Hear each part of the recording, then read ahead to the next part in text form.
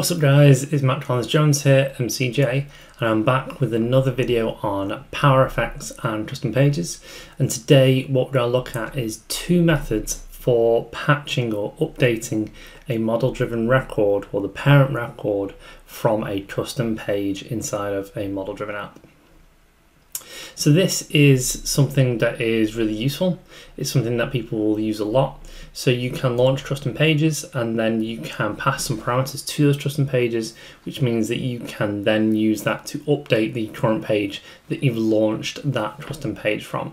So if you're popping up a dialog to capture some required information or to do something, and then maybe that triggers something else, you can also write that data back to the custom page, back to the model-driven form. So what I'm going to show you today is two different methods. So we're going to start off with the Strat0 smart button method, and then we're also going to look at using just custom JavaScript and going through all that. So let's take a look at it. So I'm in a model-driven app here, and you can see up here I have a button here that says Open Custom Page. This is a smart button. So Strat0, who made the Ribbon Workbench, released a solution called Smart Buttons a couple of years ago. They allowed you to do certain things like run reports and run webhooks and things like that, which I've covered in previous videos. You can find a link to that one there. And one of the things he did recently is he updated the Smart Buttons to allow you to launch custom pages. So I'm going to go through how to do that in a later video, but today I'm going to show you how launching the custom page gives you some extra details that you may not know about. So this is a very simple custom page. So I'm going to click to open it, and it's only really small. It's just here, and there's only a couple of bits to it. So we've got a GUID, which I'm going to show you how to get. We have the entity type, which is that, and we also have this text field, which I can put something in, and we have a button. So what will happen here is when I type something into this box, it's going to update the job title field on this contact record. So I could say CEO in here, and when I press this button, it's going to write it to that job title page. And notice that I don't have to do anything. I don't have to refresh the page or anything else. It just automatically goes in there and the user sees that reflected straight away. Now let's have a look at the custom page to see how we accomplish this. So there's two things we need to do. So this is the custom page, and I'll zoom in a little bit over here. This is the custom page here, and there's a couple of labels here with values. And there's two essential things that we need to do. We need to get some data from the model-driven app, and we also need to patch that data as well. So the first thing to do is go to your app component in the app tree, in the component tree view here. And you can notice that in the onStart event, so when this app starts, we're capturing a couple of pieces of data. So we're capturing a parameter called record ID and a parameter called entity name. And we're storing those in two variables. So we're storing them in a variable called var record ID and a var entity type. So both of these things are actually coming from Strat0's smart buttons. So they're actually capturing this data and it's sending it to the custom page, and we can use this param function to capture that data and then store it in a variable where we can use it. So this one here, set var record ID param record ID, is basically saying, okay, when you pass me the parameter record ID, which is in the JavaScript or TypeScript that the smart buttons are using and sending to the custom page, store that in a variable and we can use that variable later on. And we do the same thing for entity type as well. So both of these text labels here, this one var record ID just shows the record ID, and this var entity type just shows the entity type.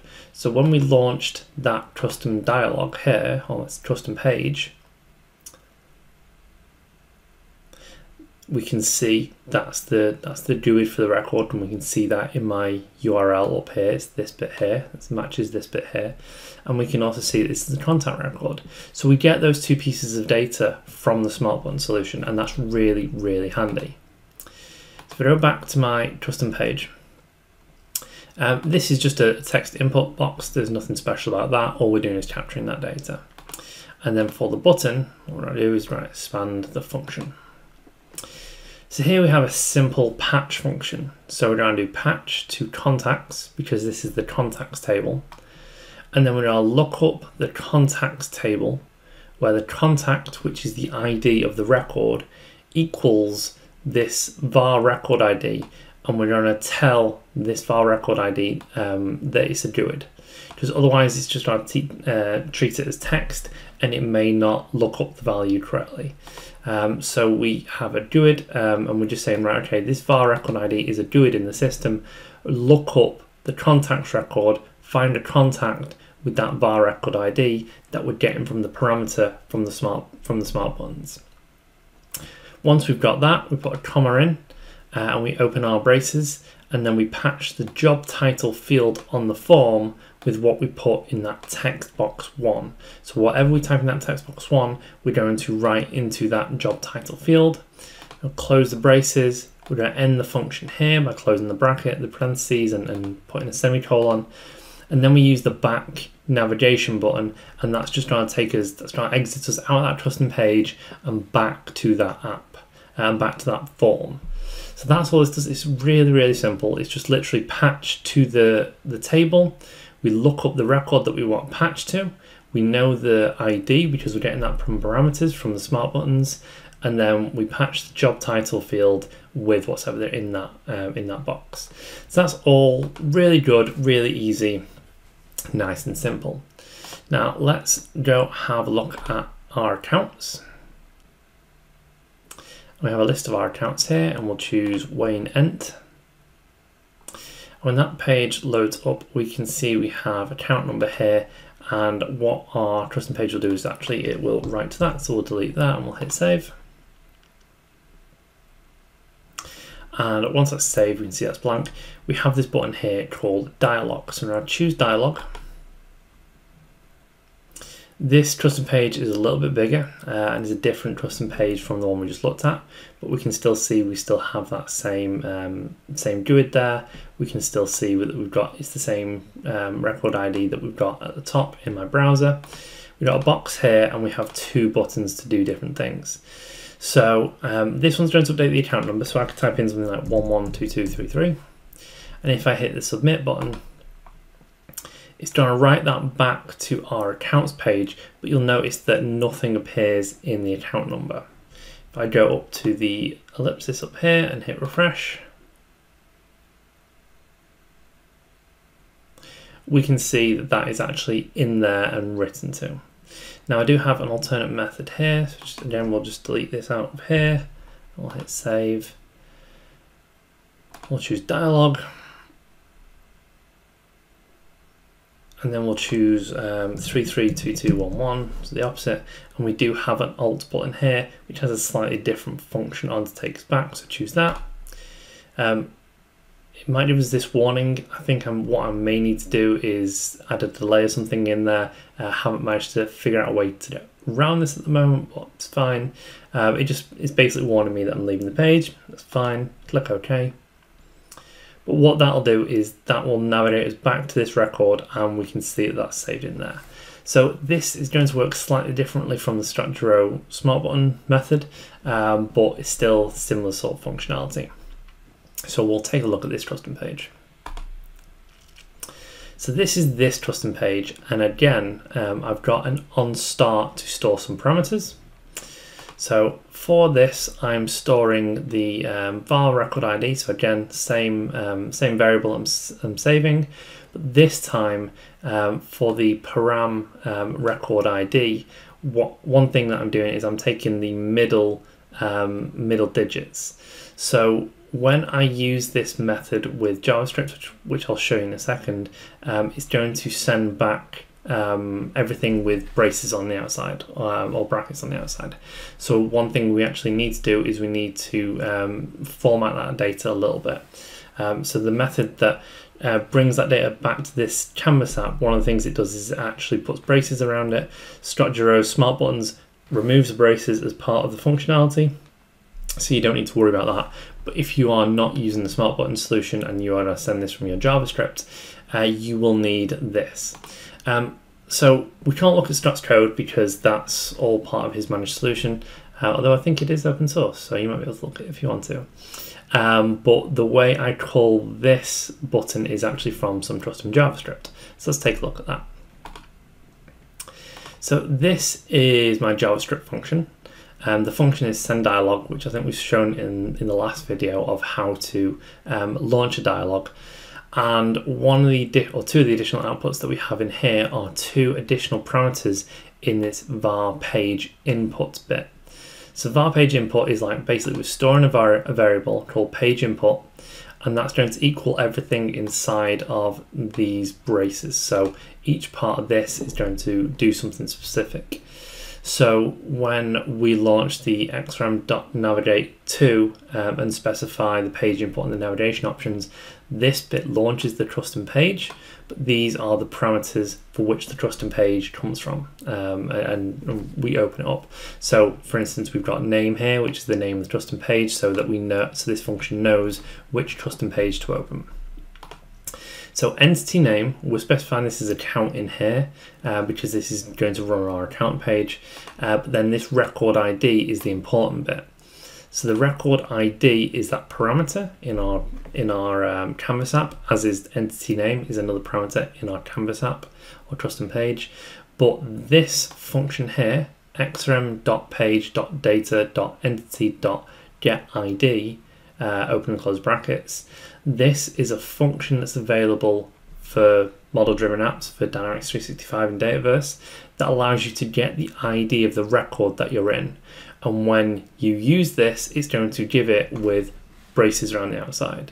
So this record ID is going to come back with braces around the outside, but this is a function that we can get out from within our custom page. So record and entity name and record ID, we have to match these exactly in our custom page. So we can see record ID. Oh, and this was one I was playing around with trying to get the other one working, but you could see that that was right on the other page. So record ID with the capitalized I there, that's the parameter that's coming from my JavaScript, and I can capture that in my custom page, and I can set that as a variable, and then this mid takes the second and 36 digit and just gets rid of the outside stuff. So this mid function is needed if you're using just core JavaScript, and if you're not going to do anything in that JavaScript to strip these out before you pass that to the Canvas app or to the custom page. But after I've got that, it's essentially the same thing. So this submit button here, this is going to patch to the accounts, and we're doing the exact same as before. We're going to look up the accounts record where the account, so the ID of the record, equals the GUID for this record ID that we've passed in. So that's the parameter that we've stored in a variable. And then we're going to patch the account number with whatever's in this box here, and then we're going to go back. So that's the same function from the last one. However, we did notice that this one doesn't automatically refresh the page. So I think something in Scott Giroux's smart buttons actually refreshes that page when we go back to it. So maybe Scott can answer why that is, but essentially it's not going to refresh the page when you do it. There may be alternate methods to refresh pages, but my current alternate method was to actually just navigate to that page. So instead of using the back functionality, which will just close down that custom page and take us back to wherever we were, the other option we have here is we can navigate to that record. So again, navigate is a function inside Canvas apps. We just look up that same account that we've got here, and we just navigate to that record, and that's why we got that pop-up to say, hey, do you know you're going to leave this record? Just press OK, it takes us to that page, and we can see things displayed. And there you have it. That's two different methods for using custom pages and writing data back to the model-driven record. It's not big, it's not scary, it's just knowing what you need to do. The important thing is how you get that parameter, which is the record ID of that page. So if you're using custom JavaScript, you can use the parameter that we've set here, the record ID inside the page input variable, and then you can capture that inside your custom page, do some validation and strip off the braces because we don't need those. And then use that to patch your record. If you're using Structure's smart buttons method, you don't need that at all. He's already going to do that validation and that stripping for you, so you can just use that do it as is, and then essentially the rest of it is absolutely the same. It's just a case of patching to that record. So there you have it. That is two methods for patching to the custom, from the custom page to the model-driven page that you've launched it from. I hope you guys found this video useful. If you did, if you could like it and share it with your friends, that'd be much appreciated. If you've not already, click the subscribe button and stay up to date with all my latest videos, and I'll see you next time.